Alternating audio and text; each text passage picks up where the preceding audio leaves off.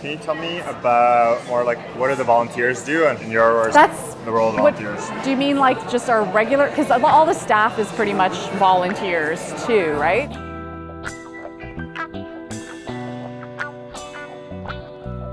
The show was founded by 3 women. It was Leah Bukharov, Jen Anisef, and Becky Johnson, who all kind of got together and came up with this idea to have a show because there really wasn't anything like that in Toronto at the time.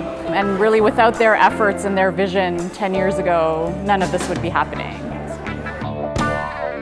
The creation of City of Craft came from a bunch of places. It was sort of a specific moment, I'd say, in the development of this sort of indie craft in the city. It was 2007, and there was something called the Craft Congress that was happening in Pittsburgh that Leah, Jen, and myself were all invited to. I can't remember why. Oh, I was running these sort of smaller craft fairs in Parkdale. Jen was running something called the Toronto Craft Alert, which was a blog sort of connecting crafty activity in the city. And Leah was running the Church of Craft, which provided cheap to free skill sharing and stuff like that.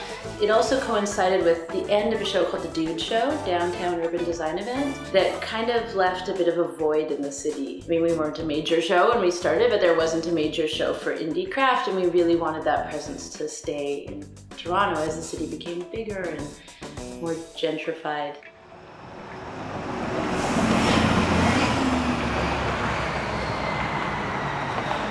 A little bit lower. Yep. Perfect. There are a lot of components to this show. It starts with a small crew of organizers. We have a volunteer coordinator, we have someone to take care of sponsorship, someone to coordinate all the workshops. So this team sort of works all year long to put this show on. And decor is always a big part of the show too, because we're in this beautiful heritage building. It's really fun to kind of explore different ways to decorate and bring the space alive. So there's lots of work hanging from the ceiling, always handmade, usually paper-based, bright and colorful, just to make the environment much more inviting for our vendors and for our guests.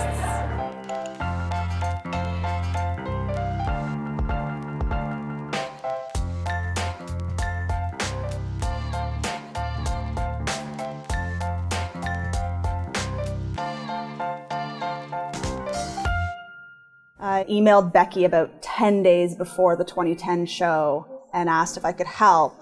And she said, "Sure, do you want to be the volunteer coordinator?"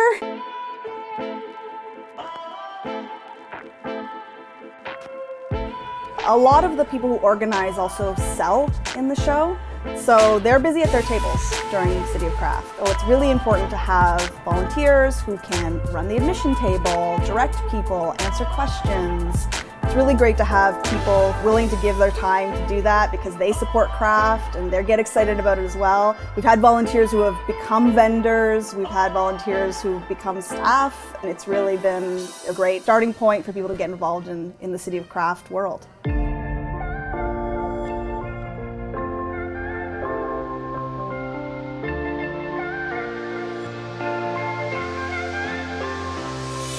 The first time I heard about City of Craft, it was like a magical place, and I didn't really know about creating crafts and selling it at first, so it was like blowing my mind, and I was having such a moment where I realized I could do this too.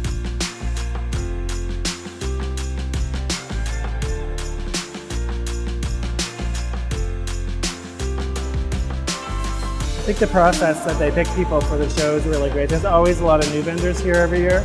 There's a lot of people that I've never seen their work outside of City of Craft.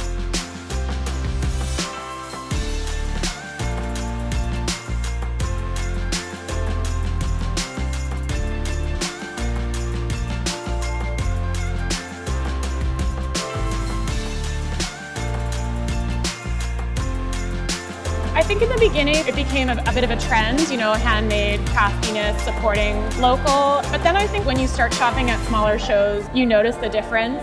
And I think shoppers appreciate that kind of warm, welcoming vibe that we have here. So when people are coming to this show, they're thrilled to be here. The vendors are thrilled to be here. And it's just a great time.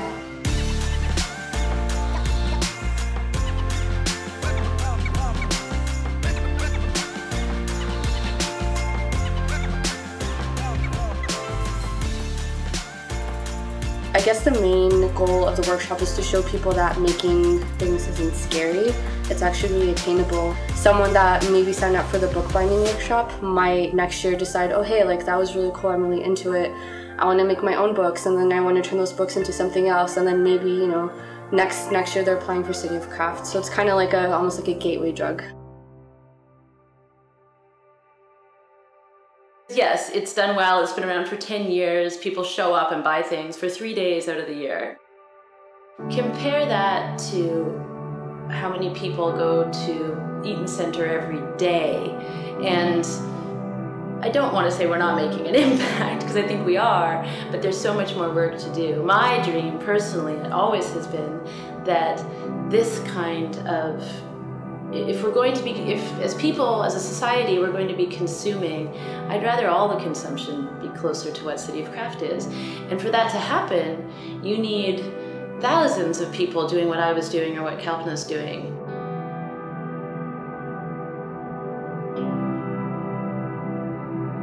Oh my god, it looks like a thing! Yeah!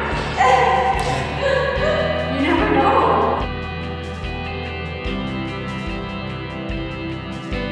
Kalpana is one of the most amazing people I have ever met, and what she creates and what she does for City of Craft and for other creative ventures in the city is awe-inspiring.